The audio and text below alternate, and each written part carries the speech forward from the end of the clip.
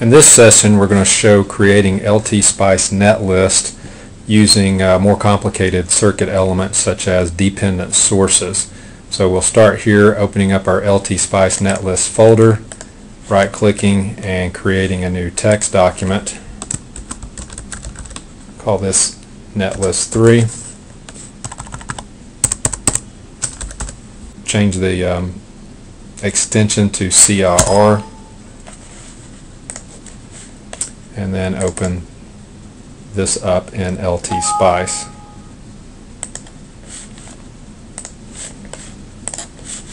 This is the circuit we're going to create a netlist for.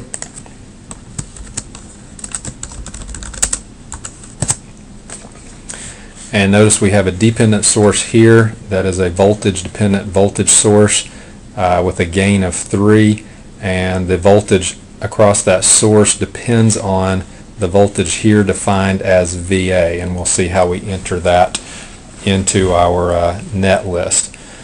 The first thing we need to look at is we have already seen that current sources are designated as I's, resistors are designated as R's, and so this is a new type of device and we have to give a different designation for that. The help menu in LTSpice gives a tremendous amount of information about LTSpice, so let's open that up.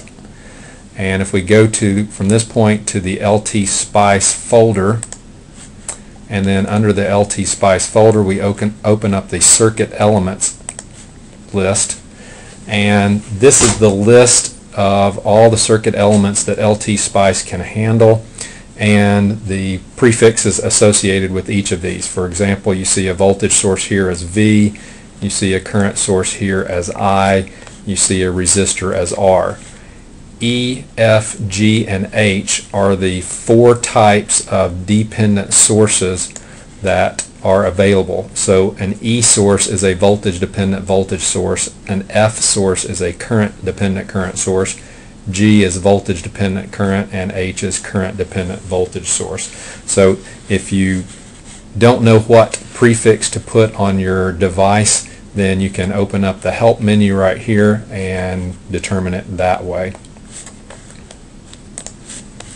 So we will create our net list, and I will start out with sources, and I will define the sources here as the I1 source, and notice I already have my nodes designated in on my circuit.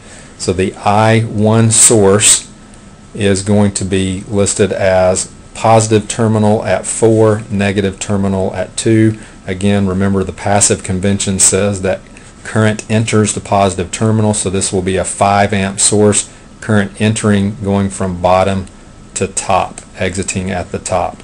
So I have to define that as node 4 to node 2 with a 5 amp source.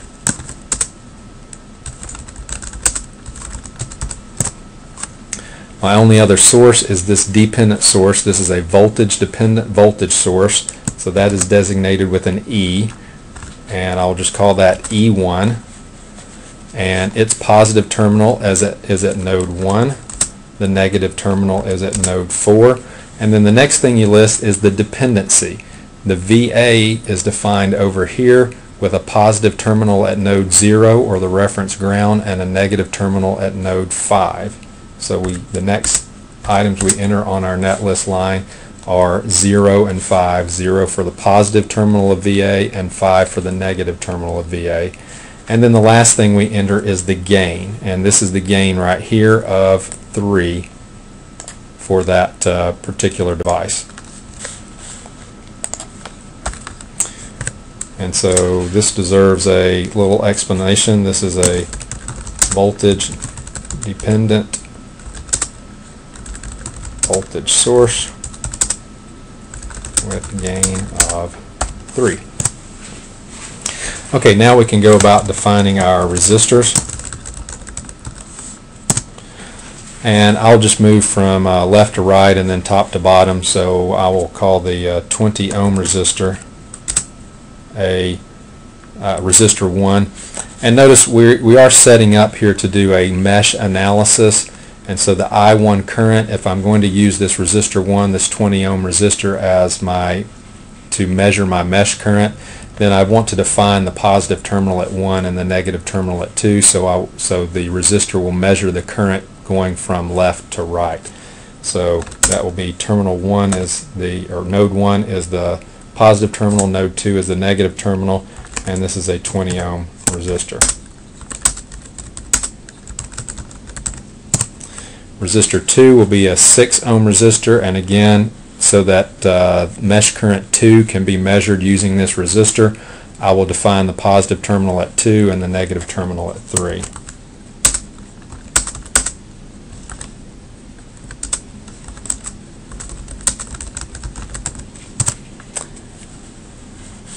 Resistor 3 I will define as this 11 ohm resistor between node 3 and node 5.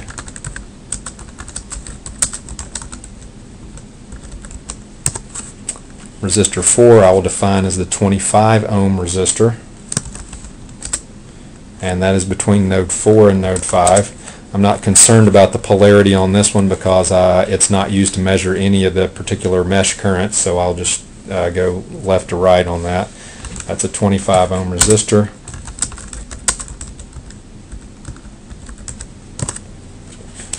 And then resistor 6 I'll define as this 5 ohm resistor, or resistor 5, excuse me, resistor 5.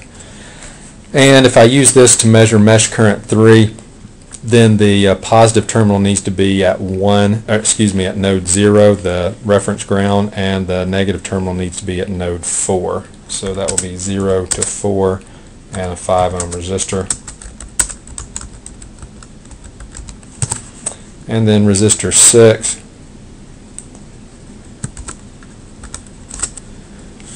will be the 12 ohm resistor, and I will define it positive terminal at node 5, negative terminal at node 0. And again, that designation will also give me mesh current 3 going from 5 to 0 down through the 12 ohm resistor.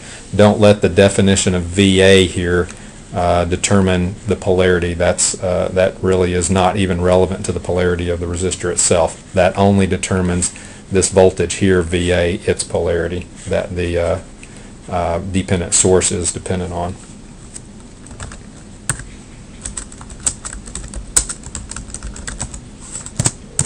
Okay, all the resistors are now defined, and since we are doing mesh analysis here, it's a good idea to designate those mesh currents in your net list. These are simply comments, but we will say mesh current 1 is given by IR1.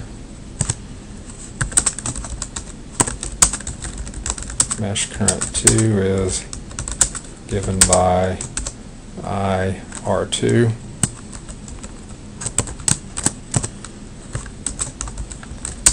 And mesh current 3 is given by you can use R5 or R6 just like you could use R2 or R3 for mesh current 2. So we will just use R5 there. Either one works. And now the directive will be .op, get the DC operating point. And so we can execute this, and we get our results here. The node voltages at each node are given here, and if we're looking for our mesh currents, the mesh current 1 is IR1. Here is IR1 right here, a negative 3.54 amps. Mesh current 2 is given by the R2 resistor, so IR2, that's 1.46 amps, and mesh current 3 is R5, 0.868 amps is the result for that.